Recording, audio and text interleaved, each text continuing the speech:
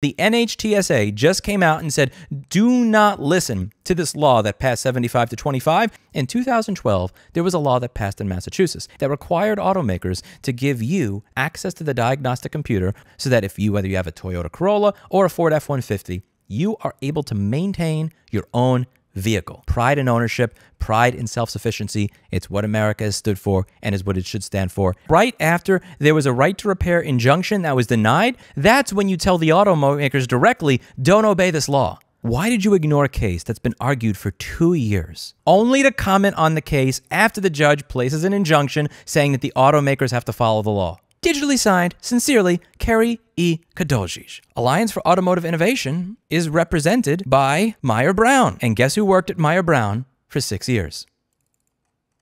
You can't say it in court because if you say it in court, you'd actually be held to account. I see what you did, and I hope the voters see what you did.